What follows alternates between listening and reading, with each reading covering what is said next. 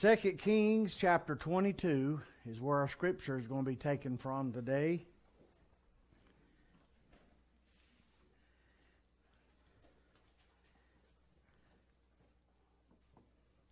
In the early part of this chapter, King Josiah began a project. He felt led of the Lord to rebuild the temple, and so he began to do this. And verses 1 through 7 of chapter 22 talks about that. But his mission was to restore an old run-down, cluttered temple. And that's what the Lord told him to do. Now, it's so interesting here because the several previous kings before him does what the Bible says evil in the sight of the Lord.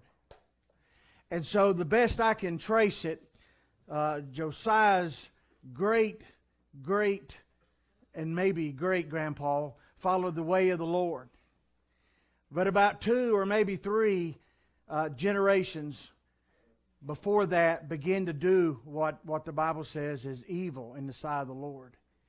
And in that time, just a couple generations, huge difference. In the 18th year that Josiah was ruling, he instructed his scribe or his secretary to go to the temple and begin to collect money from those that took the money. We call them ushers. I almost call them bobbies. We call them ushers. Now, he says, take this money and give this money to the ones that have been charged to oversee the everyday of the temple. Verse 7. Before we get into it, I didn't know if I was going to mention this or not. Before we get into it, chapter 22 and verse 7, I couldn't help but notice it said, howbeit there was no reckoning made with them of the money that was delivered into their hand because they dealt faithfully. And I began to really, spend a little time on this and study it and read it. And I began to think about all of our folks. And basically what it's saying, go down there and get the money, but you ain't got to count it. You ain't got to keep up with it. You ain't got to do nothing. Why? Because those people are faithful. Now, I'll tell you something. We count our money, and we put it up on the board, and we have a paper trail for every penny that gets spent. But you know what? The people, when I think about our ushers, I'd trust them. I'd trust them. The folks that pays our bills, and I'd trust them. If I didn't know where a penny was at, I would trust them. If you don't, they probably shouldn't be doing that job, right? But I got to thinking about all the people that the things that we don't even know, that we don't even see goes on, the counting and all that. The rest of us is out fellowshipping and talking and trying to figure out where it is we're going to go eat. I'm sorry, I got sidetracked there. I thought I got to think about where I was going to go eat. But and they're in here counting and such, I thank the Lord for them. Just want to point that out. Now, because of Josiah's desire to rebuild the temple, basically it was this. He wanted to be obedient to his Lord. He wanted to do what the Lord told him to do. So it was during that time that Hilkiah, the high priest, found the book of the law. So his secretary did what he was supposed to do. The priest went into the temple and they began to do this. They're paying folks to come, and you can read all about it in there. Masonaries, construction workers, doing it all, rebuilding the temple. And they find a book inside the temple. Imagine that, finding the law of Moses, what they had then, what we would consider the Bible. Imagine finding a Bible in the temple. What in the world was they talking about before? If I didn't have the Bible, what would I say? Well, I'm going to give you 3 points why I'm right on everything. I mean, what else would I say? So I just find that amazing. Now, the Bible tells us in this story that the high priest found the book of the law and began to read it. And the Bible says that he took it back to the king. And the king began to read it. Or his secretary, his scribe, began to read it for him. And the Word of God, just the Word of God, wasn't a powerful preacher, didn't have 3 points in a poem and all that stuff, just began to read the Word of God, and it began to speak to this king. So much so that the Bible says he was distraught. He was disturbed. It's like, I hadn't heard about this. Why haven't I heard about this? The Bible was not read. The book of the law, the book of Moses, this book was not read. I thought about, there's kids. David said this when he taught a couple Sundays ago. There's kids that don't hear the Bible. I can't imagine that. There's parents that don't teach their kids the Bible because the parents don't care about the Bible. How many generations has to pass to that entire family is just ignorant when it comes to the Scripture? And I use ignorant in a respectful term because they just don't know. And the king's like, where's this stuff been my whole life? I've been ruling. And I hadn't heard about this. I didn't know we were supposed to be doing that. And so it made a difference. So the Bible tells us that he began to do it, and revival broke out in the land. And the Bible tells us that he tore his clothes, he was distraught. And verse 19 shows us that he humbled himself before the Lord.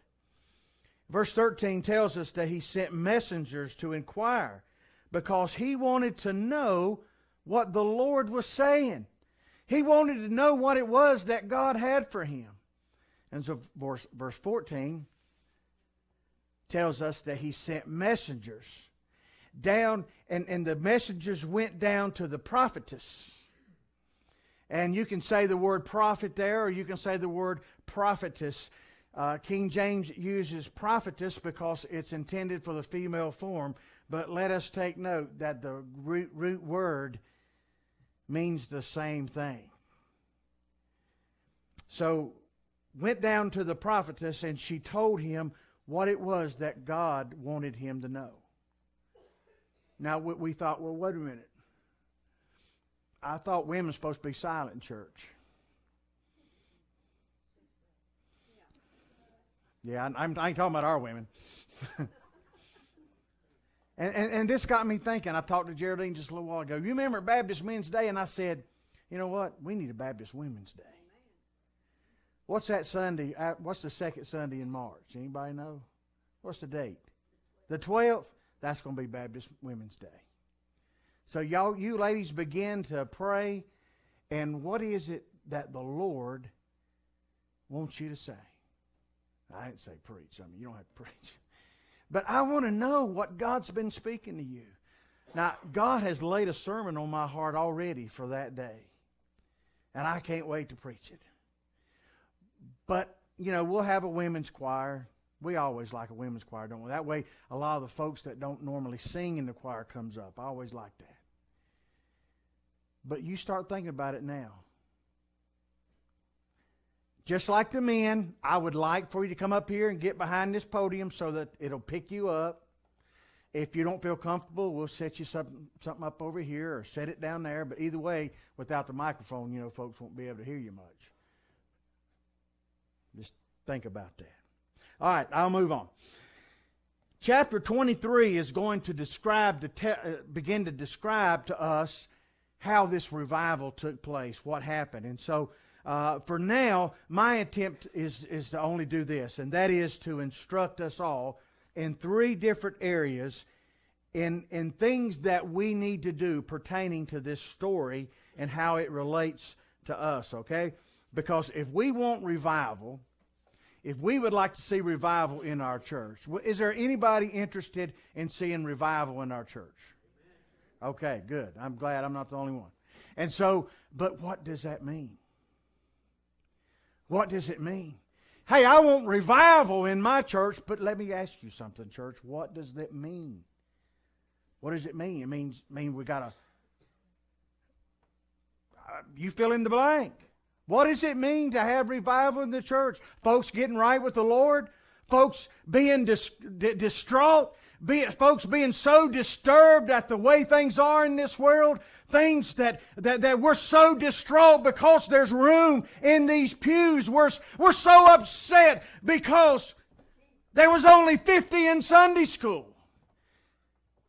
I believe revival is when, you know what? Coming to church and worshiping the Lord Jesus Christ is the most important thing that I'm going to do this day. I don't care what I invent. I don't care what I go through. I don't care what I do. It doesn't matter. The best thing that I'm going to do today is I'm going to pick my family up and I'm going to come here and I'm going to go to church. Now, I'll tell you something, church. All you got to do is stop and think about it for a little bit and you understand what I'm talking about. You can't make somebody. There's folks right now that's not come to church and for many, many reasons. Many, many reasons. Some folks don't want to come to church because they come under conviction. There's other reasons. And you understand that. And I understand that. But I want the most.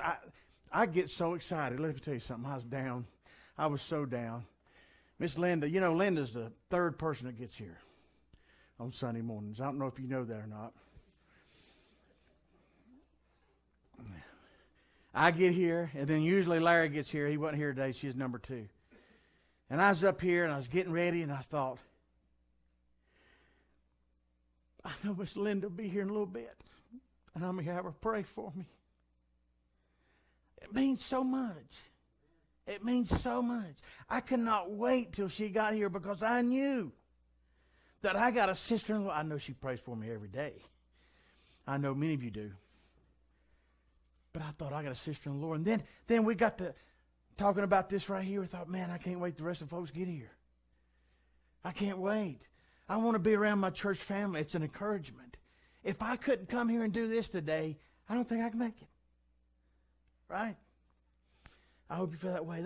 To me, that's what revival means, that we begin to care. It's upsetting to me that there's spaces in these pews. It's upsetting to me why we don't have to have 2 or 3 services. Because I know we sing about the Lord and we preach about the Lord. And I know this church is a loving church and a giving church. And like Brother David said, there's people out there that needs to be sitting in these pews that needs to be loved on like this church does when folks come.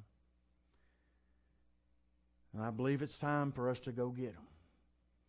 And I mean literally go get them if we have to. We need names. We need people that says, I'll drive the van. We need people that say, I'll ride on the van. Why aren't our rooms full of kids? There's kids that are... God help us. God help us. There's families sitting there and says, I don't think nobody loves me. It makes me want to let's just get up right now and let's go knock on some doors. Let's cancel church one Sunday and go in our community and go to them. We want them to come to us. That'd be great. I think it's time for our hearts to break. And like King Josiah, I think we need to get a little distraught. I think we need to be a little more upset. I think we need to be a little bit more concerned about the lost in our community. Amen, church? Amen. I really do. Now, as I said, and I begin to look in 2 Kings chapter 22, and look, and I'm just going to read verses 8 through 10. The Bible says, and Hilkiah the high priest said unto Shaphan the scribe, Lord, have mercy. Help me, Jesus. I need bigger letters in my Bible here. I'm sorry. Let me read that again. And Hilkiah the high priest said unto Shaphan the scribe, I have found the book of the law. I have found the book of the law in the house of the Lord. That moves me. I can't get beyond that. I can't get past that. I have found the book of the law in the house of the Lord. And he began to read it. And verse 9 says, and Shaphan the scribe Shaphan the scribe came to the king and brought the king word again and said, Thy servants have gathered the money that was found in the house and have delivered it into the hand of those that will do the work, that have the oversight of the house of the Lord. And Shaphan the scribe showed the king, saying, Hilkiah the priest hath delivered me a book. And Shaphan read it before the king. We'll look at a couple more things in just a minute, but I just got three very simple things that I think that we need to understand this today. And I really didn't title this sermon, but if I was, it would have been, Is there dust on your Bible? If you saw on the overhead, earlier, I just had a Bible that said, Read me. I don't know if it bothers you or not, but, so many times you'll go through the parking lot of the grocery store and you'll see in the back of the car Bibles laying up in the back of the car or in the seat or up on the dash. Hey, I think we need to keep it with us, but, if it stays there the whole week and doesn't come back out to the next Sunday, that might be an issue. You see, if we look at this passage of Scripture here, and if you and I, as a church, if we desire to do what is right in the sight of the Lord, then we will go find the book. That's it. Number one, go find the book. That's exactly what happened here. They wasn't even looking for it. The Bible says that they were just sent by the king to rebuild the temple. And I believe the Holy Spirit told King Josiah, I want my temple rebuilt, because he made a promise that he would dwell in there forever. And so that's what happened. Go find a book. There's three questions I want to ask you this morning pertaining to you going and finding the book. When you get the book, let me ask you a question. What place does the Bible have in your life? What priority do we place on God's Word? And number three, is the presence of God's Word a factor in our daily living? Now, this past week, we had a pretty good discussion, several folks. And many people think, and I want to make sure that everybody knows how I feel about this. You see me every week. I always preach out of the King James Bible, and I probably always will. But if you think this is the only translation of the Bible that God has ordained, you're wrong. Now, you're just flat wrong. I love the King James Bible, and I'm going to use the King James Bible. But there's people that says to protect God's Word that this is the only translation that God has ordained. And that's just sad. And I saw folks begin to comment and everything. No, my attempt today is for us to understand that we need to go find the book. And I'll be honest with you, I don't care what translation you use. For me, I will continue to preach out of the King James Bible, but I use a bunch of them. And sometimes quote other ones. I'm asking you this question: what place does the Bible have in your life? What priority do you put on God's Word in your life? Is the presence of God's Word a factor in our daily living? Is it making a difference? You see, many bad things had happened in the previous couple generations, as I've already mentioned. Both Manasseh and Amon, his dad and his grandpa, did what was evil in the sight of the Lord. And I had to go back and read. I can't remember. There's so many kings' names, and I can't pronounce their name, But either 3 or 4, back, things were going good. In fact, if you go back in chapter 18 and 19, you can see where folks, king cried out to God. He was going to die, and he cried out to God, and God says, I'm going to let you live 15 more years. And it goes on and on and on. And then just after that, boom, they go right back. And then just a couple generations later, here's King Josiah. Listen, our country is in danger. We're just a generation or two away. We can't let that happen. You see, the problem is there was a loss of God's Word. There was a loss of God's Word.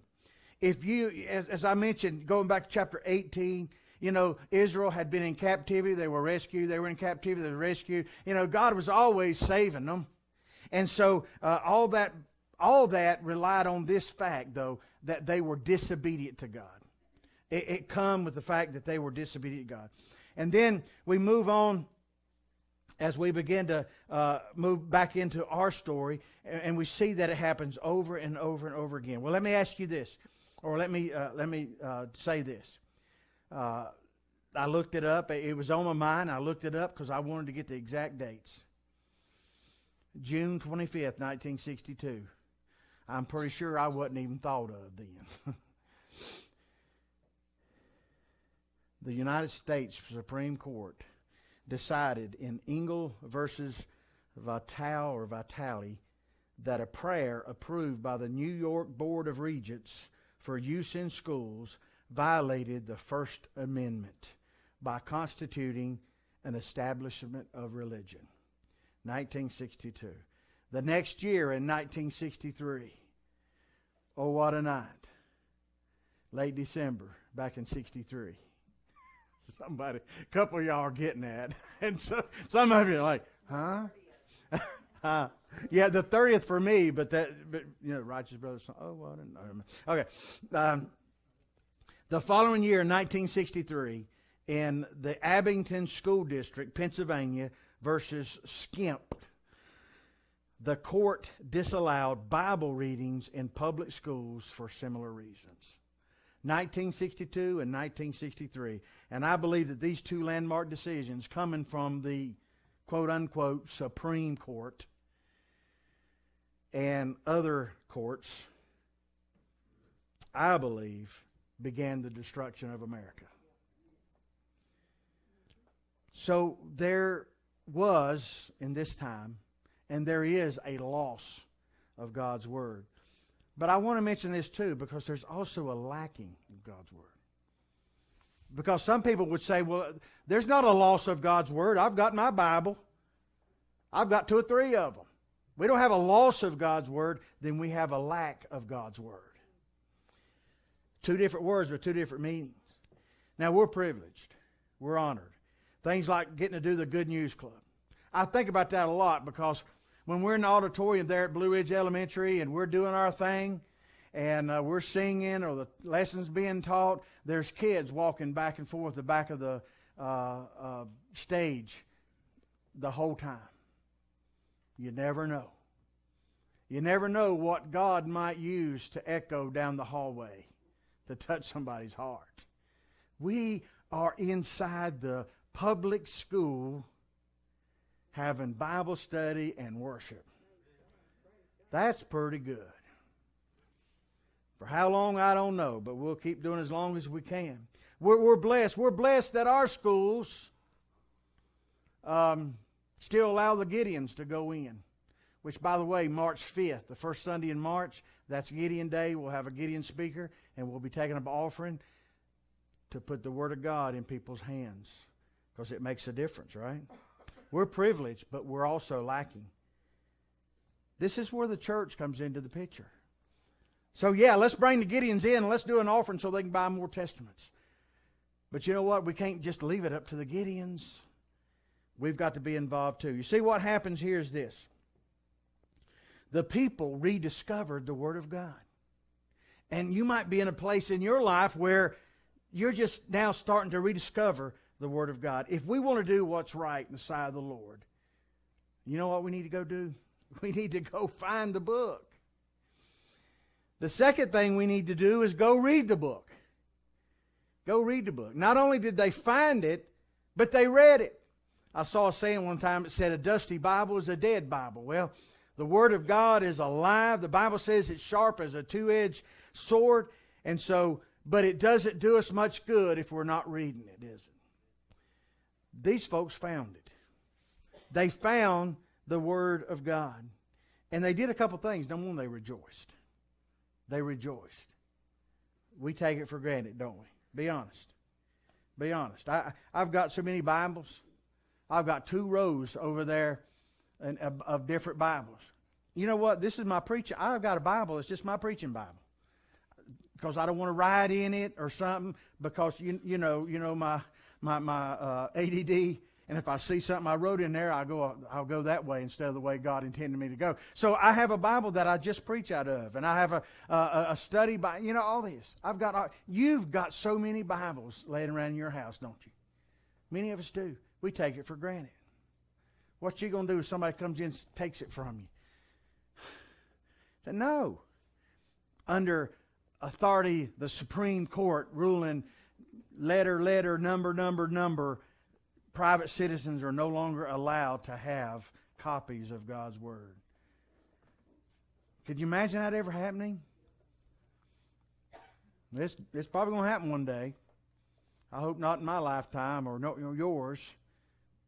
But you know what? It's happening right now in other countries.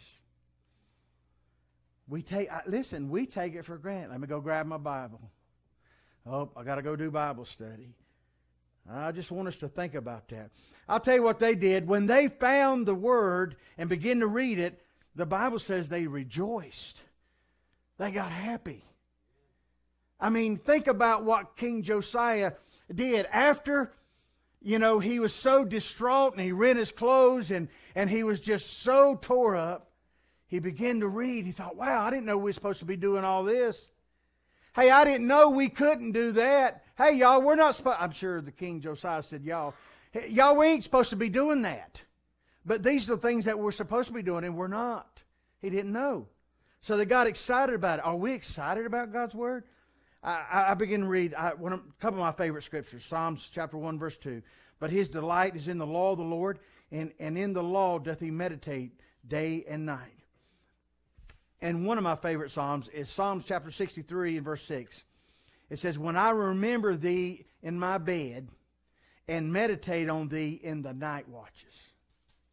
I love that. How many of you folks get stirred in the night? Now, I know there's a lot of reasons. We might have to go to the privy.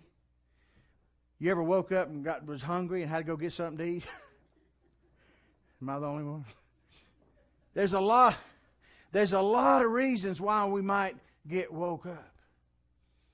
As long as I've been a fireman for a long time, and it never fails. The tones go off, the beepers goes off, and it's so loud. And there's so many times I'll find myself in the middle of my bedroom thinking, what am I doing? And then they start talking, and got a call. Sometimes we get stirred in the night. The Bible's a good place to go. Maybe instead of going and turning on the TV or getting on the internet and checking out Facebook, we need to get into the Word more. All of us need to make that commitment. They rejoiced. They repented. They came to some understanding when they began to read the book, and the Bible says that they began to turn from their wicked ways. They were sorry that their ancestors had gotten so far away from God that they didn't even know what they're supposed to do. Like, for example, look in chapter 23, verse 1. The Bible says the king summoned all the elders to come into the temple. And verse 2, the Bible says that the king went into the temple and began to read the book. Listen, think about it. The secretary found it or told the priest. The priest found it, gave it to the secretary brought it back to the king. And the king come in and began to read it to the people. It's important. If we're going to do anything, read the Word is what he's saying. In verse 3, the Bible says that the king took his place of authority and pledged to obey the book. That's important. But in verse 4, in chapter 23, verse 4, the Bible says that they threw out all the junk. They got rid of all the idols. The priest, imagine this, priest that were in the temple doing priestly duties, and they didn't even have the book of the law. So they was just doing whatever that seemed right in their eyes. And we talked about, this has been a topic of conversation for a lot of different people. I know I've talked to several of you about it. But think about it. There's churches. There's entire denominations that says, don't matter what it says in here. We're going to teach what we want to teach. This is what we think's right. That's old. That's old. That doesn't apply today. Some churches, I'll just go ahead and say the Episcopal Church, as an entire denomination, said they've got a real pretty rainbow flag and says, God is still speaking. And all of that is their campaign to say for the homosexual movement. But I want to tell you something. God has spoken. And God does still speak through His inerrant, infallible Word. And it's not going to change. The Bible says that He is the same yesterday, today, and tomorrow, and forevermore. He's not going to change. Yes, the Holy Spirit speaks to our hearts. Absolutely. But God will never, never go against His Word. It's set. All right, so they rejoiced, they repented, and they reacted. I'd forgotten this saying. I saw it a long time ago. When all else fails, read the directions. How many gets that swing set or whatever, you get your kid for Christmas and who, fellas, do you really look at the instructions? No. It's kind of like a couple of you said, well, never mind. I don't even got to say what I'm going to say because you already know what I'm going to say. I mean, we always say I should have read the directions first. But the next time I come across something, I think, I don't need no directions. Where's this boat go? What's this thingamajiggy right here? That was supposed to go on the whatchamacallit, but it didn't happen. Read the instructions, read the Bible is what we're saying. So we begin to say, hey, how did they react? Well, just like us. Just like us. And just like them, for us, if we want to do what's right in the sight of God, remember I said 3 things. Go find the book, read the book, and the third thing is obey the book. Obey the book. And that's what they did. The people of Judah were disobedient to God because they didn't even know. The Word of God was not there. Folks, we've got to just fill this world with the Word of God. Whether it's through music, whether it's through a radio station, whether it's TV, I hope and pray to God right now. It's 11 o'clock. Right now, my prayer is that somebody is sitting in Ashe County watching Channel 1. And they're saying, who in the world is that? And who taught him how to talk? But somehow, some way, that they're going to hear the gospel of Jesus Christ. Through a song, through a word. We need to obey the book. As I said a while ago, they were disobedient because they didn't know. And we have the Word of God everywhere. We are indeed a church where the Word is taught. I hope and pray that at the end of the day, that you folks will say about me that I preach the Word. You can say I murdered the English. You can tell me that I said things backwards. There's so many things that you can say about me that I don't care about, but I hope that you can say that I preached God's Word. That's the most important thing. Paul said in 2 Timothy chapter 3, verse 16, 17, all Scripture is given by the inspiration of God. Literally means God breathed. And it's profitable for doctrine, for reproof, for correction, for instruction in righteousness, that the man of God may be perfect, but that the man of God might be where he needs to be, that he might know what he's supposed to know. And finally, Psalms 119, verse 105, Thy word is a lamp to my feet and a light to my path. How are we supposed to know where to go if we don't read the road map? If we're truly a people of the book, and I want Warrensville Baptist Church to be a people of the book, we must give allegiance to its power and to its authority and to its rightful place in our lives. I know so many of you do. I know so many of you read the Bible every day. Some of you have read the Bible through I don't know how many times. And that's incredible. But perhaps you're here today and there's been a lacking of God's Word in your life. I'd ask you this, why don't you come and kneel here at the altar, repent, and return to where God wants you to be in that place in your walk? You say, well, I don't want to do that because people think I don't read the Bible. No, they ain't going to think about that. You may be here with something totally else on your mind. God may be dealing with you about something completely different. But I want you to know this altar's open if you'd like to come. I'll close on this. I think about the king. He was the leader. And he had the authority to be the leader. And all I wanted to do, what I felt the Lord convict me of, is this. To say, as the pastor of this church, and as one of the leaders of this church, I want to commit myself to making Scripture a priority, not only in my life, but my leadership. And I want to make that commitment to you in that pledge today. Heavenly Father, we just pause here today. I thank you so much for your word. I thank you so much, God, that we have your word in such abundance. God, help us, Lord, to absorb this. Help us to absorb and meditate upon your word. God, we know that your word is so important. Not mine, no one else's, but your word is so important.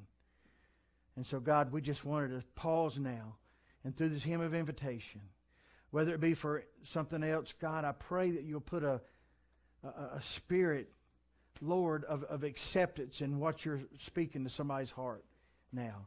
Whether they come to the altar or where they stand, God, may we be obedient to you today. In Jesus' name, amen. As we stand.